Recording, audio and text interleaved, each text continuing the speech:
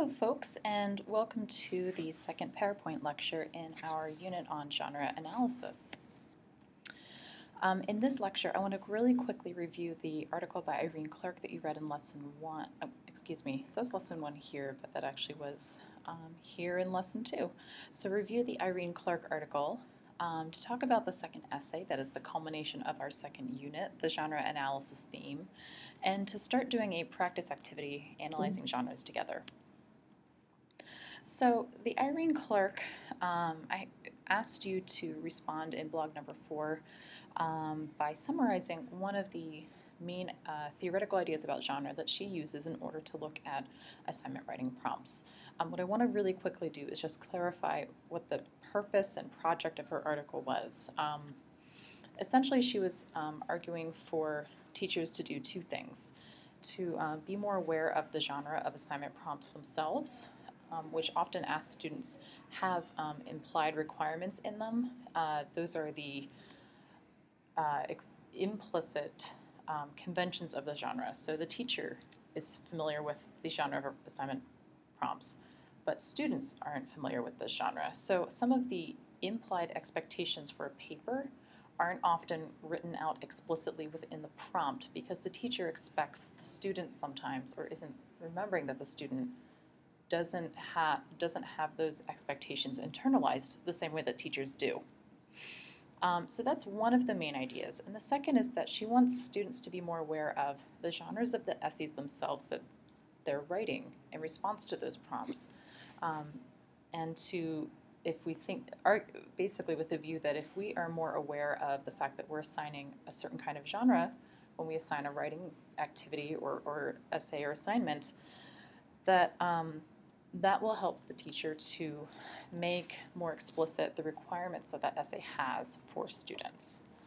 And she uses some ideas about genre in order to get that across. She talks about how genres are kind of a performative thing that ask us to play roles, and she has that example of students being asked to play the role of the novice researcher, not sounding like they're a student in a class, but sounding like that they're someone independent out in the world who has an interest in this topic and just happens to be writing about it. And because sometimes students don't understand those kinds of implicit requirements of the assignment prompt genre, in that way, this is genre helps to construct inside or outsider boundaries, something that we see genres do in general. And genres, again, have implicit expectations and appropriate responses. So the genre analysis assignment is in the syllabus, pages 5 to 6, and I'll let you turn to that yourselves to read through it. Please do let me know if you have questions about what the assignment's asking you to do. Basically, I'm asking for a really short analysis essay. It's called a theme because I'm not asking for much length. So because I'm not asking for much length, that kind of requires you to be a lot more efficient about what you say. A really brief introduction, perhaps even just a quick statement of purpose before getting right into what you're saying. So I want you to think about how you can be efficient and quick about getting into it, and really use this as kind of a well thought through thinking exercise. So a chance to kind of work through some of the ideas about the genre you're looking at, and to look at those fine details and to kind of just concentrate on that kind of part of it, that kind of cognitive activity. I have here too, to please ignore the word rationale used at the end of the assignment description. If you look at the underlined words format and requirements that are listed at the very end of the description for this assignment, you'll see that I use the word rationale there. I meant to say theme or essay. That's a holdover from a previous iteration when I had students do a different kind of project for this unit. What I recommend for getting started with this assignment, after reading the assignment prompt carefully, of course, is to start by gathering artifacts. So consider genres that are in use in a community that you use in some of your literacies. So in those ways, you could perhaps think about a text that you're used to seeing in your everyday life. And one, if you're having trouble thinking of an idea, one really great way to do this is to look at the genres you're asked to write in your very own classes. Take an essay that you wrote for a class. You could even take the literacy analysis essay if you wanted from this class. or one that you're writing for another class right now, or that you just wrote last semester, and take a look at it. What is it that you did, and how was that responding to the situation, the genre setup?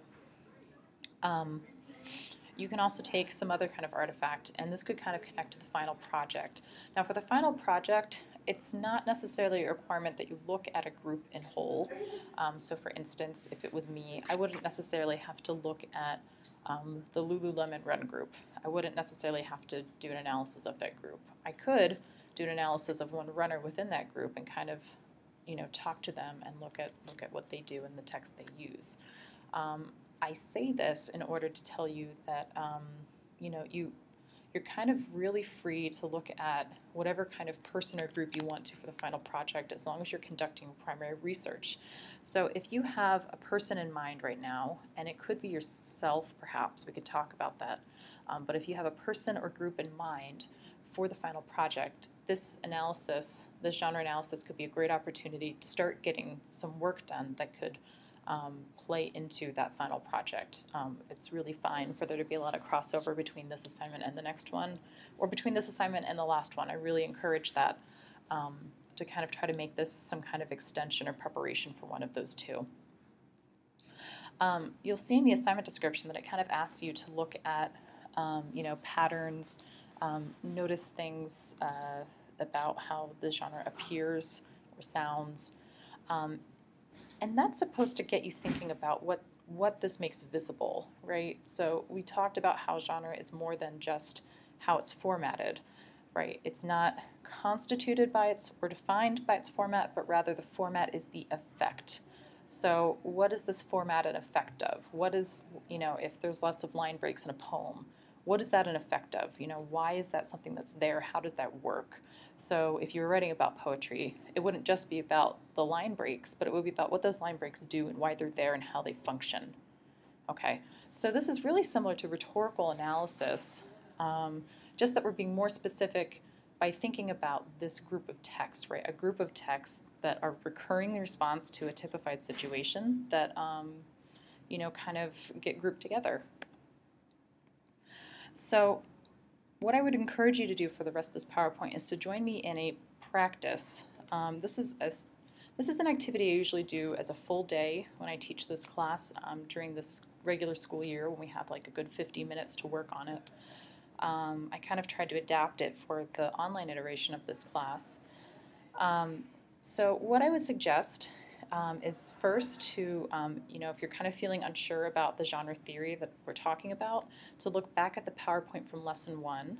I kind of talked through the example of a syllabus and how that is a genre. So you might want to kind of look back at that to kind of see if you better understand what it is we're talking about in this unit.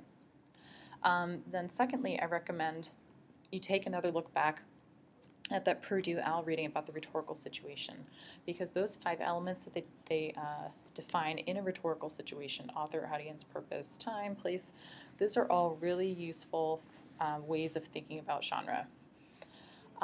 There's also a handout right before this PowerPoint. It says genre matrix, and that basically lays out a chart to help you think about 4 different broad kinds of issues: rhetorical issues, the typical content, structure, and style language. For the purpose of this demonstration, I've used the matrix, but you can go ahead and kind of draw from both that and the rhetorical situation. That might be a good way to look at things. So first, I'll explain this, and then I want you to try pausing this video lecture for a minute to try to think through this and just jot down some ideas on scrap paper. But if you think about, a cable news broadcast, so a CNN or Fox News broadcast on breaking news, what is it that comes to mind in terms of those matrix categories I just outlined, or in terms of the rhetorical situation? So who is the audience for, a breaking news broadcast on CNN? What kind of typical content do we see? How is that usually kind of structured and organized? What kind of style and language do we see? So I'm sorry, I see another typo on this PowerPoint. It says it's map out ideas about movie trailers. I usually use 2 texts for this assignment. Here I've just used 1. But go ahead and do this in terms of cable news broadcasts. Pause this video for a minute and take a look at that. And then when you're ready, go ahead and push play again. Okay, so I've asked you to chart out your own observations on genre. I hope you did it. If not, I really do suggest you do. And then here I've made my own chart, and mine is not by any means comprehensive. I'm sure many of you thought of ideas that I didn't, but this is just kind of a list to get you going. So I have some observations I've made in terms of style, structure, and content on this page.